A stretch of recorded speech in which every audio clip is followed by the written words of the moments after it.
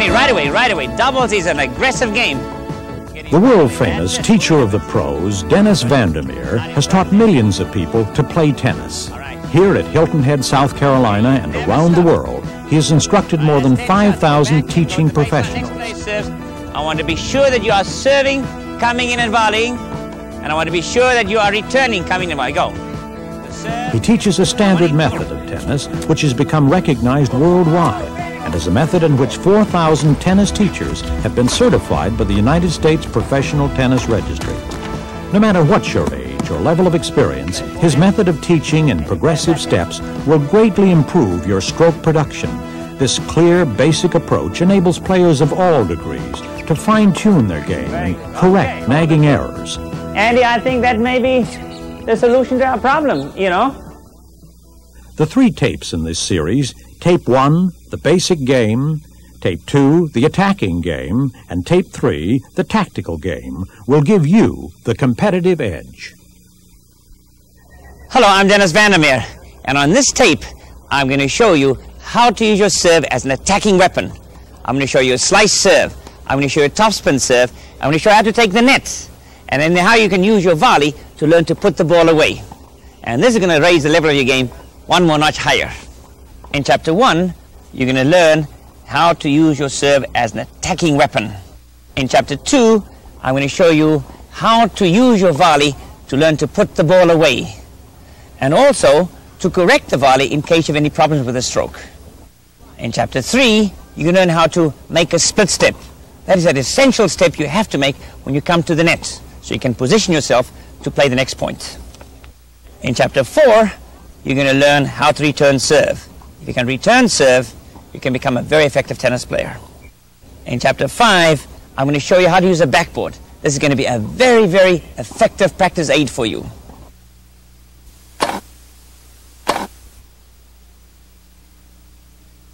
Today, I'm going to use my serve as an attacking weapon.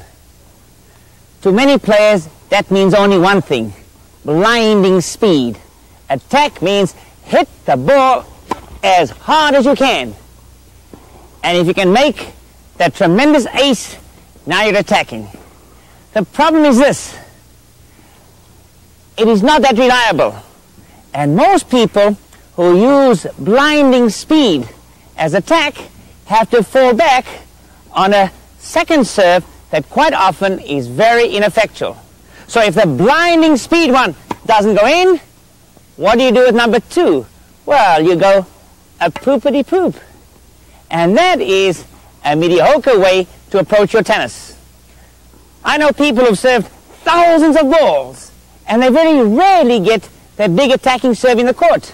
I have a friend who may have served a million balls, and this fellow has missed his first serve so many times that his second serve is really part of his first serve.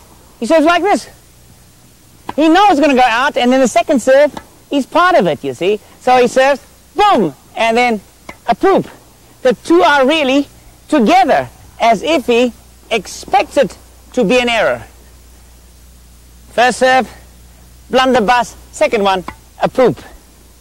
Once in a while, once every 5,000 times, he gets the first one in. First one only, first one only. All right, you don't want to go through life having an unreliable serve just because you consider attack to mean speed. There's a lot more to it. There's slice, there's topspin, opening up the court. And I'm going to give you an example of how to use a slice serve, for instance. If I had a slice serve, look what I could do with the ball.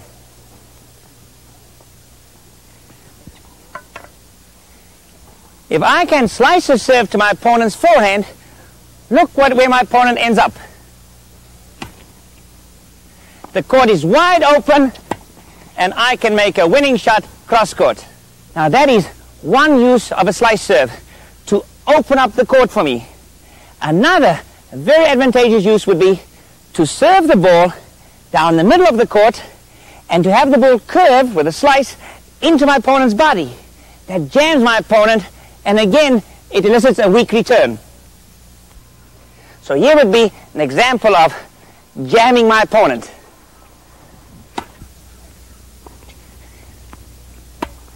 see the ball jam my opponent's body, giving me an easy shot to play down the line.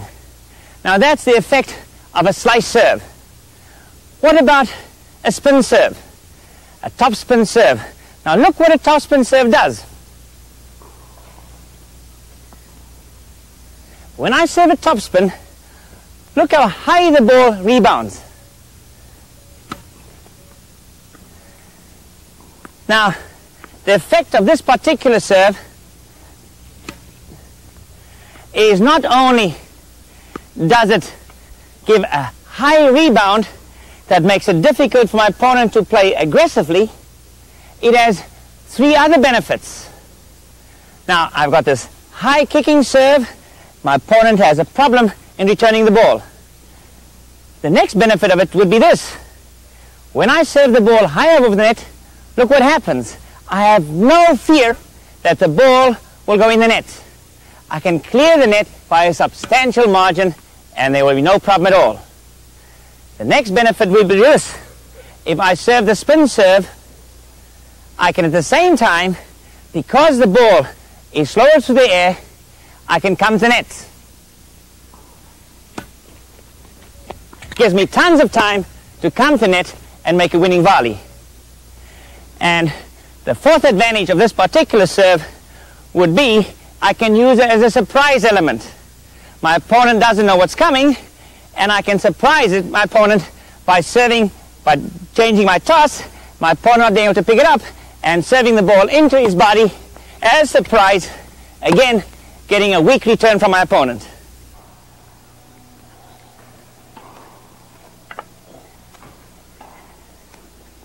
I'm going to use this huge tennis ball as a prop, as an example how one could learn the slice serve.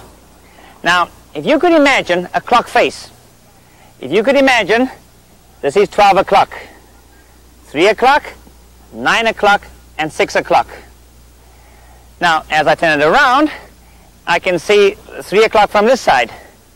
If my racket would move from my left to my right, and I would bypass the ball towards 3 o'clock, this bypassing motion would give me the spin of the ball that will make the ball pull my opponent way out of court or jam my opponent. And that is the principle of the slice, this bypassing motion. Now, I've shown this to a lot of people, and people who have played tennis for some time and have not been able to master this slice, they say, it can't be learnt. It's not true. I'm going to show you a trick how today you could actually learn a slice serve.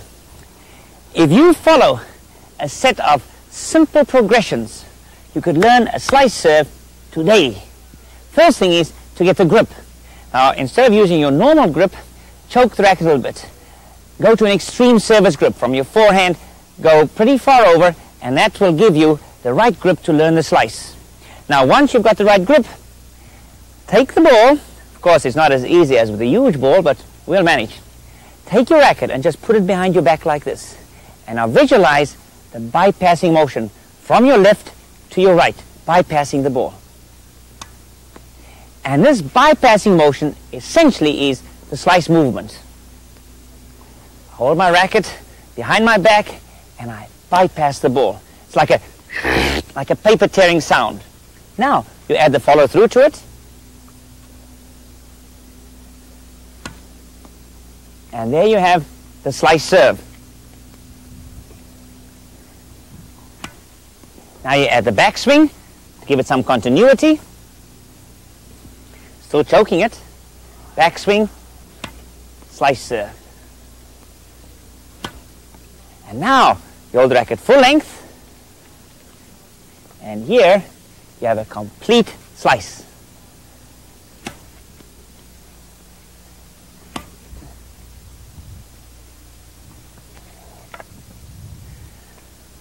Using basically the same information, you could also learn the twist serve.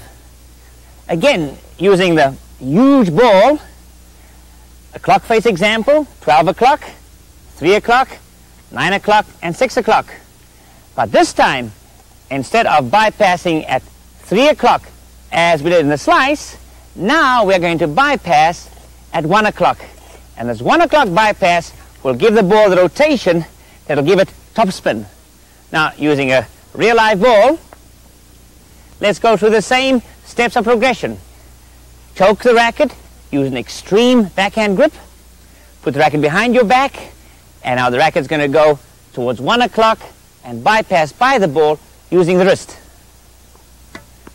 And there you have the picture of a topspin serve.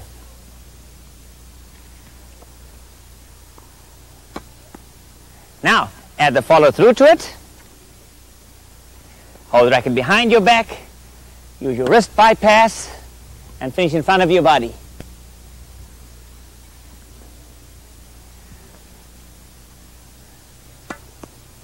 Now add the backswing for continuity.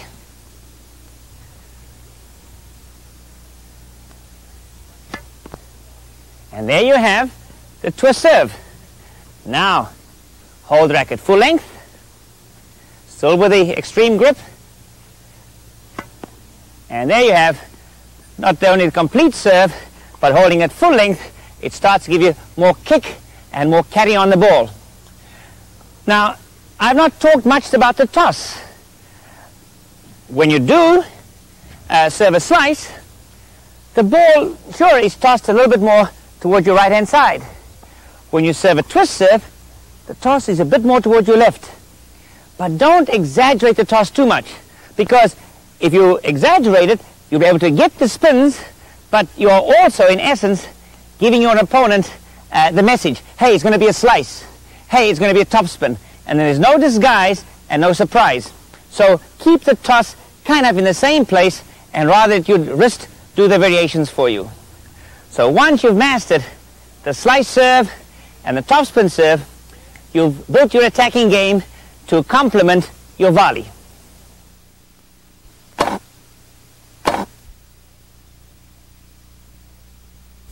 A lot of people feel that the volley should be number one again, speed, blinding speed. And that again is not the concept. Remember, when you are close to the net, you are increasing your chances to direct the ball. The closer I'm to the net, the sharper the angles can be. So speed is not that relevant. I don't need speed all the time. Also, if I am close to the net, I can direct the ball with depth. And those are the considerations for a volley, not the blinding speed ones. Now I'm going to show you a few suggestions how one could work on the volley. Now here is a picture of the forehand volley and the backhand volley. The forehand volley. And here we'll just rally out a few balls so you can see what the volley would look like. You can see there's almost no backswing. My racket is ready.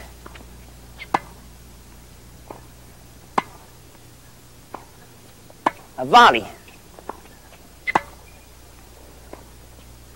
Now the same on the backhand.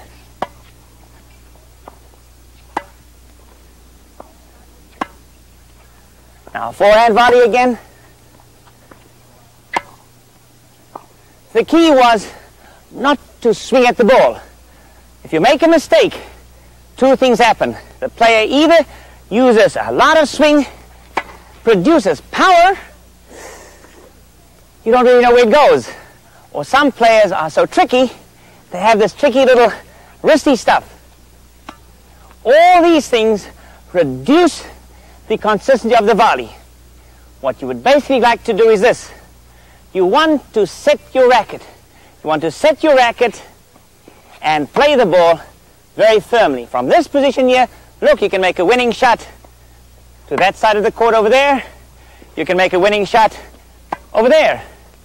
No need to go for that huge wind-up and the speed that's so satisfying to many of us.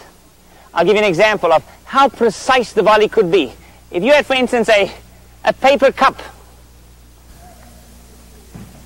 I'll show you how accurate you should be.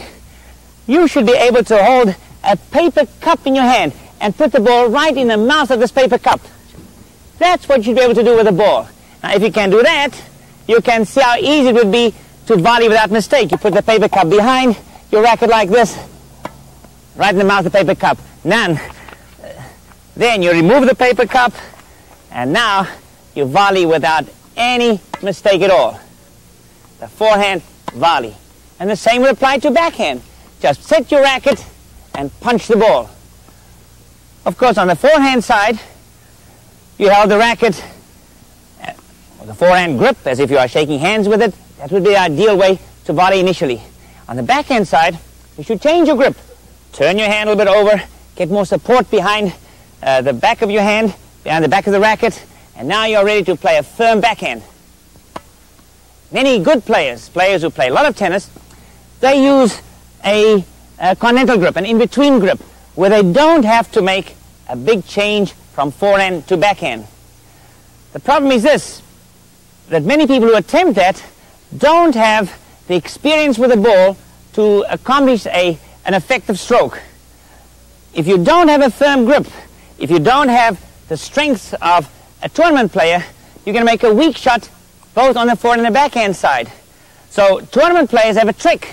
When the ball comes to the forehand side, they use the in-between grip. When it comes to the backhand side, they've got so much control over their arm, they can actually just change the extensor muscle. So they can make, just by changing the forearm, they can make a forehand or a backhand.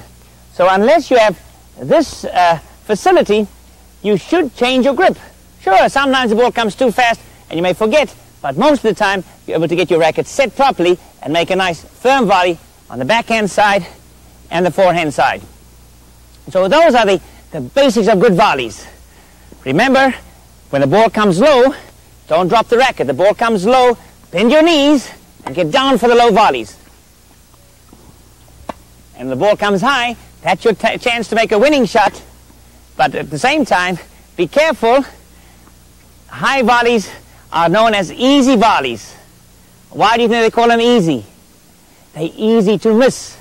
Pay attention, you get a high one, there's nothing worse in the world. Oh, it happens, don't. When there's a high one, pay attention and put it away and be sure you don't make a mistake.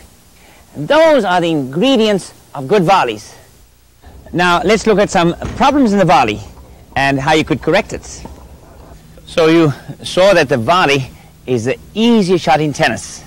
Just set your racket up and meet the ball. Backhand side, set your racket up and meet the ball. But, you know, some people don't listen. They say, well, that's too easy. We want it more difficult for ourselves. And I'll show you some ways you can make it more difficult for yourself. The first way is to use your wrist. If you try and volley like this, you'll be known as that hard-hitting player. You'll also be known as that inconsistent player. See, when you use your wrist, you have a very short radius, and the slightest misjudgment will send the ball off at a very large tangent, you see. So what you want to do is increase the radius by some stability. Now, I showed you a correction on the forehand drive, where you can fix your loose wrist. Similarly, you can do it on a volley. Choke your racket, and this will immediately make it apparent to you that you are loosing your wrist. You can see right away there was a loose wrist there. Keep the butt of the racket out in front of your elbow, or rather your forearm, out in front of your forearm. And there you have stability. Now, hold the racket full length, and you'll be amazed how much more effective your volley is going to be just because you have increased the stability by hitting through the ball and by not hitting across the ball by breaking your wrist. Now, that's one correction. Another very common mistake would be when the ball is low. A lot of people don't like to bend their knees, and you'll see typically that this would be the volley for a low shot. What's going to be the end result? The minute you drop your racket down like this for a low ball, the ball's going to go out. The way to do it is, to learn it, is to bend your knees, and I'm going to show you an exaggeration. If you would do this, actually sit down on the ground, sit down like this, set your racket, and you're in for a very big surprise. The solidity of this stroke, it feels so solid when you sit down like this. That is how you play a low shot. See? Now when the ball is fed to you from the other side, quickly sit down and actually touch your knees. Go to an exaggerated pose. And then later on, you don't have to exaggerate anymore. Now you just bend as deeply as you have to. If you think of your knees as being elevators, that you can play the higher ones from up here, then the elevator takes you down to the ground floor. And if you can learn to bend, you're going to be a very much more effective volleyer. The next mistake, very common mistake, is the player who swings on the volley. Ball comes. A lot of power. You know, people kind of get this crazy looking glint in their eye. Kill. No, man, up at net, rather be the finesse player. Rather be somebody who finesses. So how do you avoid swinging like crazy? One way would be to imagine you're a monkey in a cage. Just hold the racket out in front like this. And you may not take the racket back. Just keep it out in front here. You're like a monkey in a cage. And now, with one hand, just keep your racket here. And right away, you've eliminated the big backswing. I'll show you another way how you could make a similar correction, because this is such a popular mistake. Let me show you another way how you could help yourself to learn how to swing back.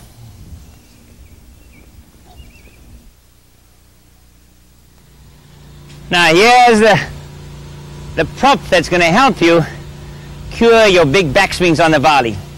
Stand close to the back fence and play a volley. And you can see that we as tennis pros love you to play like this, because as you hit the back fence here, the metal post here, you're going to buy a lot of rackets. Instead of that, cure yourself. Don't have a backswing. Set your racket in front of the fence and say, look, I'm not going to swing back. And go out and attack the ball. Now at first, you may feel you don't have much strength, but the more times you go against the ball, you'll find you'll be able to generate power without a backswing. And that is how quickly you could cure yourself from the problem of swinging back and wailing at the ball. I'll show you another mistake that a lot of my pupils make, is I'm encouraging them to play the net. But they're not used to it, you see. So I say, practice playing the net. Yes, Dennis, I promise to play the net. So they come to the net, and I give them a volley, you see. And then I'm not watching them. Next thing I see, and then next ball comes, another step back, and next ball comes. I say, no, come forward again, you see. And they come forward, and they run back away. And after every 4 or 5 balls, they are on the service line. They keep backing up. Now, I want to show you a trick. If you are one of those players who does not feel comfortable playing the net, and you keep running away, here's a foolproof way to correct that problem. You need just a little piece of ribbon, and you tie this ribbon to the net. And now, you tie the ribbon to your racket, and now look what happens. Now, if you're the person who has been running away from the net, let's see you run away now. There is no way you can back up now. You are stuck right here, and you're going to get used to playing very effectively from the net. This is the way you would make yourself be an aggressive net player and not back up on deep shots. I want to show you one other volley correction, and this one relates particularly to the backhand side. Now, many of you are using a two-handed backhand. Now, there's nothing wrong with a two-handed backhand, but there are different grips. If you are using a two-handed backhand with a forehand grip and the left hand supporting it, you'll have a great deal of difficulty volleying when the ball is close to your body. Look what happens. With this grip, I can volley very successfully over here. But when the ball comes close to my body, I have to let go. And look what a lumpy shot this is. There's just no way I can play the ball from here because I have no power. What I recommend you do is this. Use your two-handed stroke, but when you come to net, practice changing your grip. Then you can volley with two hands when the ball is out of your reach. But then when the ball comes close to your body, you can let go, and you can play a very effective stroke with one hand. So please, I want you to become a good net player. You cannot play the net well with this kind of a system of grips. You have to have a backhand grip so you can defend yourself when the ball comes close to your body. If you learn this, you're going to be a very popular doubles partner. When you've learned to volley, you should also work on your footwork. Now, sometimes the ball comes so fast, you can't move your feet at all. The ball comes quickly. Just set your racket and play the ball. Set and play. If you have a bit more time, maybe you want to take a step with your right foot. I take my right foot, and I step across and punch the ball. That may be all you have time for. Or if the ball were to be further out of your reach, I may have to step with my left foot to step across and punch the ball. The ball may be so far out of your reach, you may have to take 2 steps. Right foot, left foot. The other possibility could be this. The ball could come right at your body. Now look what I'm going to do. I take my left foot and I step away. That's how I position myself. Now say if the ball came right at my body, but I want to buy myself a bit of time, maybe a tenth of a second. Look what I'm doing now. I step back, and that gives me perhaps another tenth of a second. That's all you need. The last stroke on the forehand would be to step into the ball. Set my racket, step in, and make a winning shot. That's all. Those are all the possibilities. If you would practice these possibilities on the forehand side, the backhand side, the same stuff, by the way, same stuff. Backhand, do nothing. Take one step, do a crossover step, take two steps, step away from the ball, buy yourself some time, step in, and win the point. Those are all the possibilities. Practice those things. Do them as shadow drills to get your feet moving at your racket set. If you were to practice these little footwork suggestions and these racket suggestions, you will be amazed how much your volley will improve in real match play situations.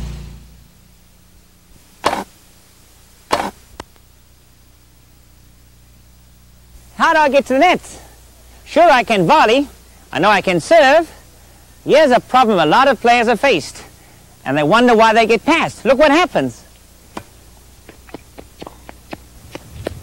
I got passed. The problem is I kept rushing the net, and I couldn't set myself to go to the right or to the left.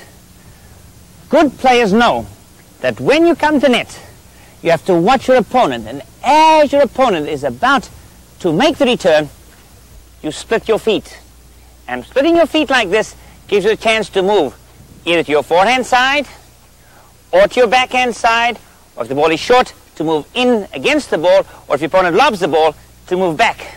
So it's a real essential to add a split step to your game. If you have a split step, coming to the net presents no problem. So have a look what it looks like with a split step. Split. I could move to the ball, presented no problem whatsoever for me. Now that's great, but look what happens quite often in the game. What happens is, when I've made the split step, and we'll just repeat the same again. What happens is, when I've made the split step, sure, I make a good first volley. Now look where I am now. I'm over here, and now look what happens. My opponent runs down the ball, and now I get passed. The keys, I should move in, cut off the angle, and now I can close in and put the ball away. And by doing this, using my serve as an attacking weapon, coming to net, splitting, setting up for my opponent's return, moving in, either winning the point outright or setting myself up for the close and putting the ball away, I fulfilled all the functions of an attacking player.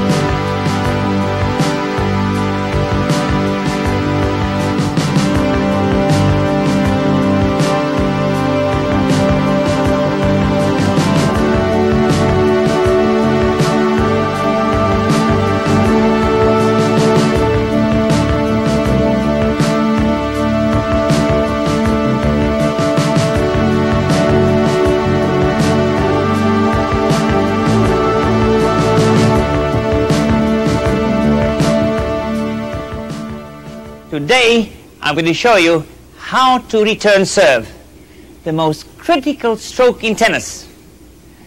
Whenever you see winners and losers, the winners are the people who can return serve.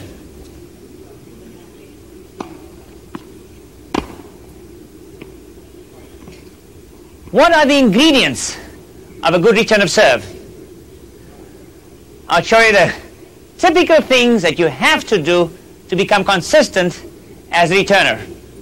Of course, initially you will just be sure you have a good base, you have the grip of your choice, you're alert.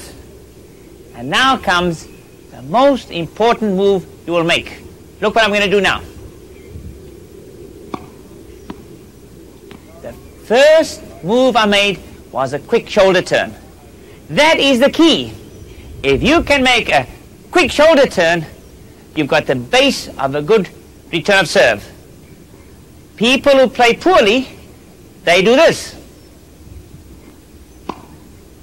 They move the racket without turning sideways. It means you're going to push at the ball. The key is a shoulder turn. Turn the shoulder. Once I've made the shoulder turn, it's very easy. Now it's easy. How soon do I turn the shoulders? That is the important thing. Now, depending on my experience, as soon as my opponent hits the ball, within 10, 15, 20 feet, I should have picked up with my eyes where the ball is going to come to my forehand or backhand. And if it comes to my forehand, I'll be ready for it. If the ball comes to my backhand, I'll be ready for it. The earlier I can see it, the better a player I'm going to be. Now, the next time you watch tournament players, have a look and see what their reaction is when the opponent has hit the ball in the net. Look what you will see.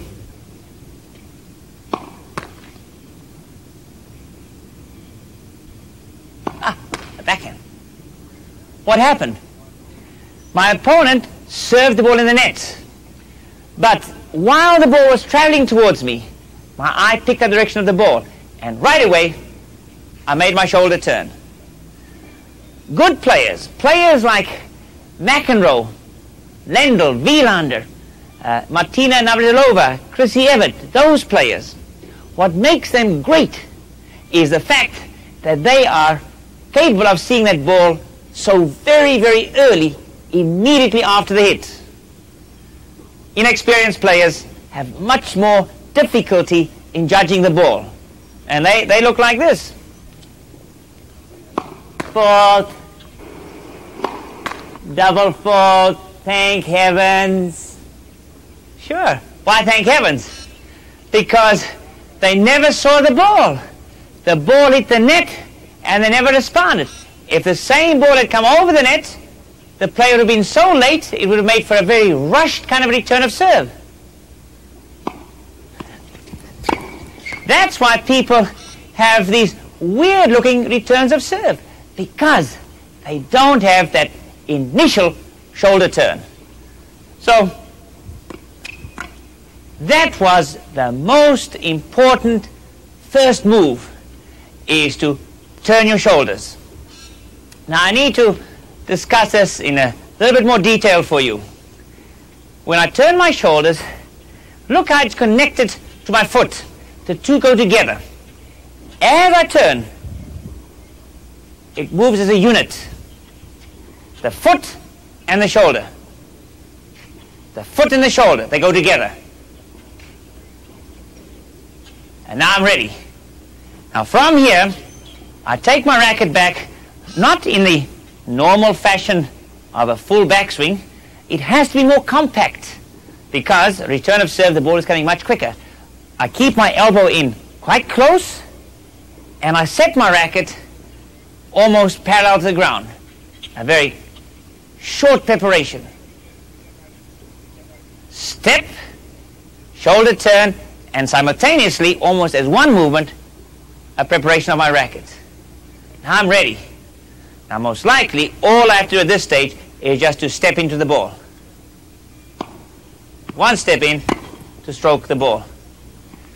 If that were to happen, I would have been perfectly balanced to return the serve. Ready position, foot and shoulder, racket ready. Foot and shoulder, racket ready, and return the ball. Now that is one kind of return. Of course, if the ball comes a little bit slower, I may decide to take my racket back a little bit further and play a little bit of lift. Turn, a little bit slower, have a bit more backswing, and lift a little bit more. That would be another possibility. If my opponent were to serve the ball that bounced a bit higher, I may decide to do a bit of a slice. I may slice the ball a little bit. And these are variations.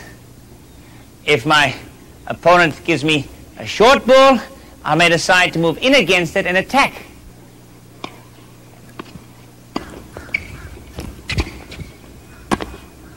And there you have a typical example of how the receiver can become the aggressor.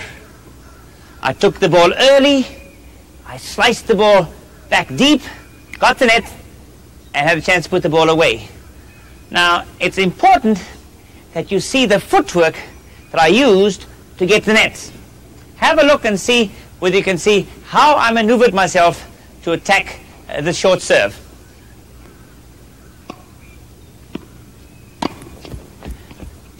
You can see my feet never stopped. I constantly was on the run.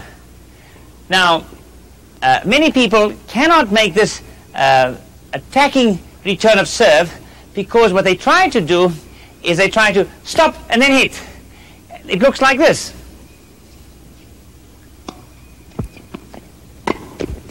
Very jerky, and it doesn't give you enough momentum towards the net. You get caught halfway and you get past. The trick is to hit the ball on the run. Be balanced, so there's a dynamic balance. You're in motion while you hit the ball.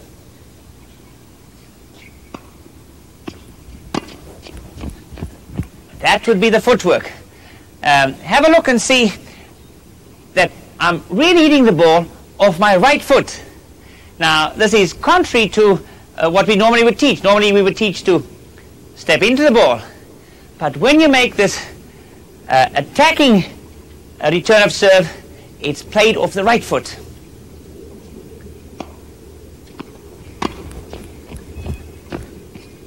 Let me show you one more time.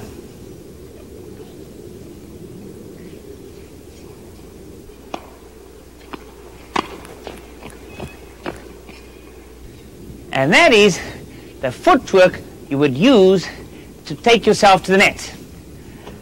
Now, there are some other returns of serve.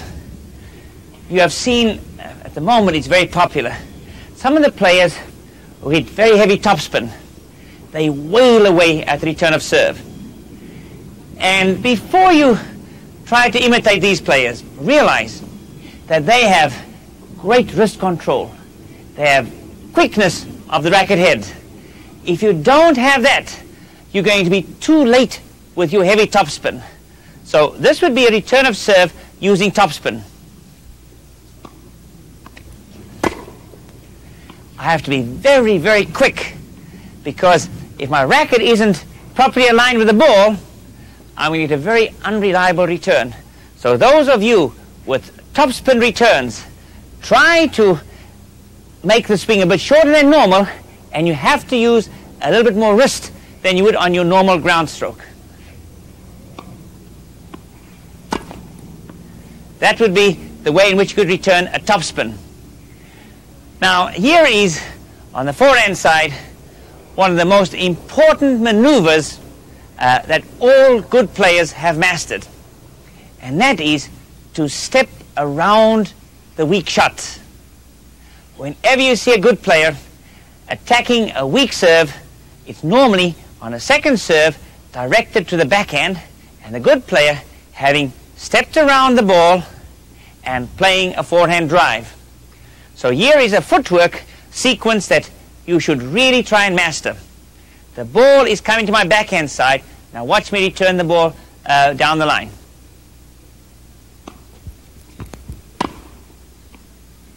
I moved clear across the court. I read the direction of the ball. As a matter of fact, I anticipated that a little bit. It's quite often and quite common for the server to direct the second ball to my backhand side. So I figured it out. I said, he is going to serve to my backhand.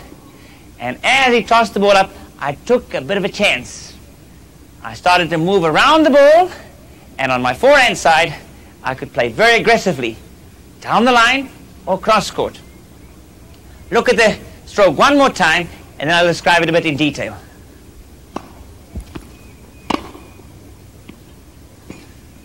So let's have a look. Our opening move, always on return of serve, ought to be pivot onto the right foot and shoulder turn. But when you decide that you're going to run around the ball, then you have to use a different set of footwork. The footwork now would be, the initial pivot would be to go by stepping backwards with your right foot. You pivot on the balls of your left foot onto your right foot. So this becomes your opening move, left, right. And from here, once you've done this, you can move as many steps as necessary to get around the ball. Traditionally, I would pivot by stepping with my right foot and turning my shoulders. But now, when I decide I'm going to run around the ball, my first move is to pivot by stepping away with my right foot behind my left foot, and now take as many steps as is necessary to get in position to play the ball. So this is one of the most important weapons that the good returner has at his disposal. Now let's discuss where are you going to play the ball to? What are you going to do with the ball? Many people just think as return of service to hit the ball as hard as you can. Preferably direct the ball. Here are your choices. You can either hit the ball down the line, you can hit the ball cross court, you can play a short angle cross court,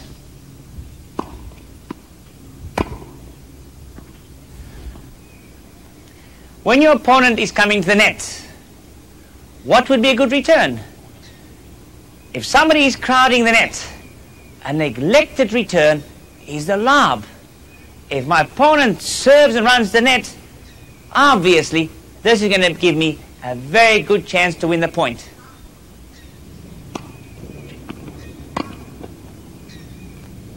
It's so simple. But you think, when was the last time that you lobbed the ball over the net rusher's head?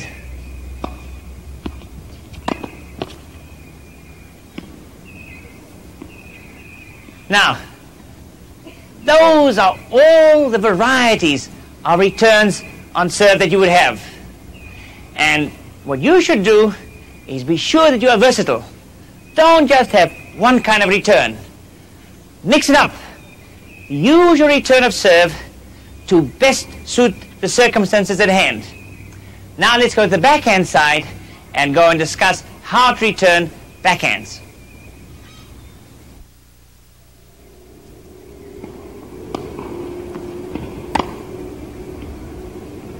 The backhand return of serve. There are many similarities between the forehand return of serve and the backhand return of serve. Then, of course, there are a few particular differences. The most important one is this, the grip. If you have a forehand grip and you try to return the ball on the backhand side, it just no way is going to work. That ball could be coming 100 miles an hour. The racket will just collapse in your hand. You must support the grip with a strong hand. And the way you do it is to turn your hand and get some support behind the racket. Now when the ball comes quickly, you are strong and you can withhold and withstand the shock of this fast approaching ball. You have the right grip. Now let's look at some of the similarities. First thing you do when you see the ball coming is you pivot. On the forehand side, the pivot was with the right foot. On the backhand side, the pivot's with the left foot. As you turn your shoulders, you pivot with your left foot and you set your racket. You set your racket to be ready for the ball. And now as the ball comes at you, all you have to do is go against the ball, and a backhand return of serve is no longer as big a problem as you thought it was going to be. Backhand grip, pivot, set your racket, adjust your feet, and finish the stroke. And this is the basic backhand return of serve. Of course, on the backhand side, there are other returns as well. You could try a topspin return of serve. Same as on the forehand side, a little bit more racket motion, so be careful.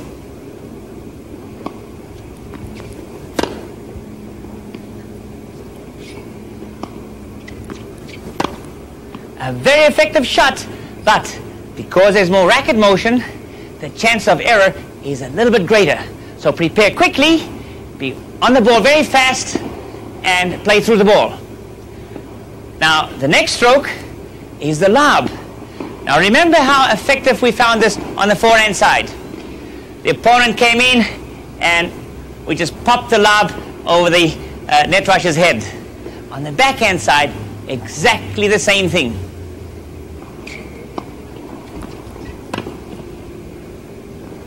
All you do when the player comes in is just pivot, set your racket, open the racket face, and over the net rusher's head.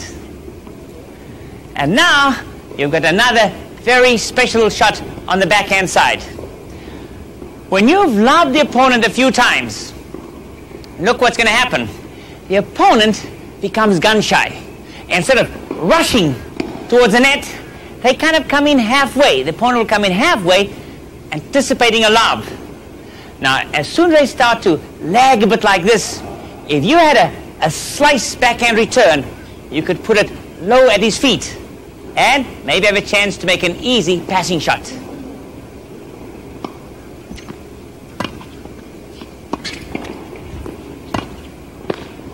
And there you have the slice backhand return. Now, all the strokes on the backhand side have been done with a well-set grip and with a pivot, footwork, and a follow-through. But here is one very special shot you should know about, and that is how to handle the situation when you have an opponent who bounces the ball high and the ball is kicked up way up here. How do you handle that stroke? I'll demonstrate a few times for you, and then I'll describe for you how to learn it. The high kicking stroke on your backhand side.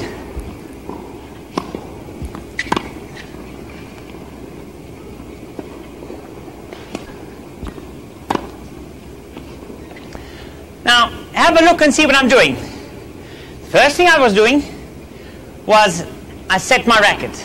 I set my racket, and now watch my feet. Because the ball is bouncing so high, I need to slide my back foot up to adjust for the bounce of the ball.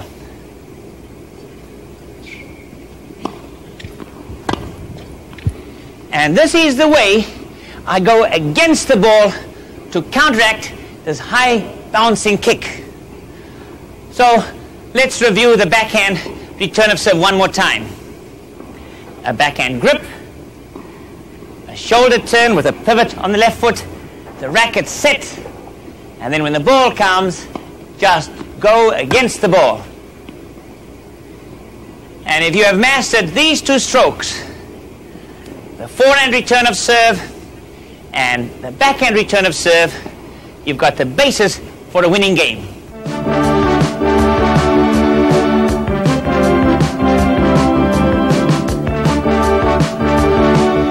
Now let's have a look at a two-handed backhand return of serve. You can see the technique is quite different from that of a one-handed backhand return. Have a look and see how the two hands hang on to the racket for the last minute, and have a look how the hips open on the backhand.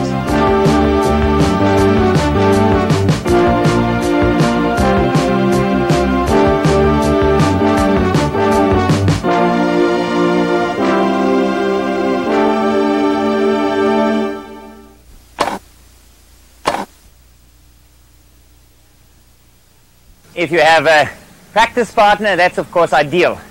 But if you don't have a practice partner, a backboard or a wall anywhere can really help you to improve your tennis. It's one of the best ways to practice, and yet it can also be one of the worst ways. I'm going to show you what I'm talking about. If you go to a backboard or a wall and you start hitting the ball uncontrolled, and the ball beats you, you are just practicing how to be a lousy player. Now, no benefits come out of this. The best way to do it is to start off with control. Very lightly hit, controlled little shots. No backswing at all, just tap the ball. Keep your feet moving and try to get a kind of a feeling for the rhythm of the ball. Now, once you feel comfortable on the forehand side that you can tap, by the way, if the ball beats you again, if you get behind, stop right away, stop the rally, get yourself together again, and start with the taps again. Once you feel comfortable on the forehand side, change to a backhand, and now do some backhand tappity taps. Always moving your feet, be on balance. And now, practice grip changes, forehand, and I'll switch to a backhand. A lot of footwork. So you can get a good workout here, practicing your strokes from a very short distance from the backboard. Once you feel comfortable here, now move further back. And now you can play full-length strokes.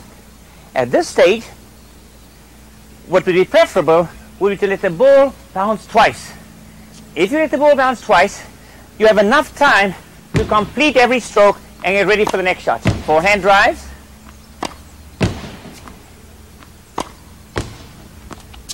And also the same for your backhand drive. A lot of footwork always. Now when you feel comfortable that you have got the strokes grooved, you can start practicing alternates. All right? And a forehand drive and a backhand drive. Now if you want to take the ball earlier, this would be more as if you are returning serve or as when you are playing an attacking shot. Now only one bounce, very quick preparation, short preparation, and attack the ball. The other stroke that you can very effectively learn against the backboard and improve is your volley. Now, you should start off slowly. Do it relatively high, because the ball will be quite slow then.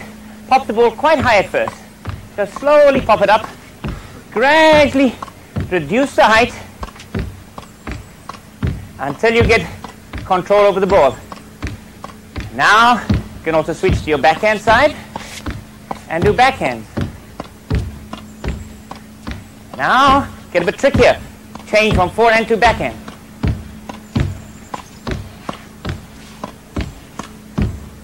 And as you get better at it, boom, you can increase the pace and really work a bit on your reaction. Quick reactions, boom, boom, right, like in a fast match.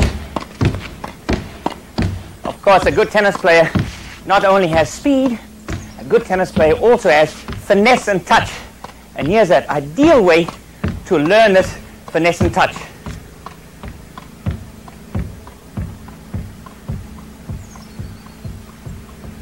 Here's an example of touch.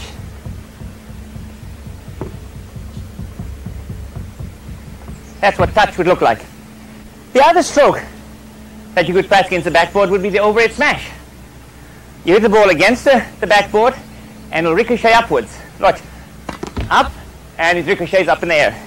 Now, if I want an easy one, I just tap the ball lightly. And here's an easy overhead. Now, if I'd like to make it more difficult for myself, I can give the ball a bit more pace. It bounces higher and I have to jump to reach the ball. So you can see how versatile the backboard would be. The other exercise you could do is one that will help you very much when you play a match. And that is when the ball goes over your head. Look what happens. The ball goes over my head. It's no problem. I run backwards and I get the ball. Now if you practice this, you will lose your fear of running backwards for a ball over your head.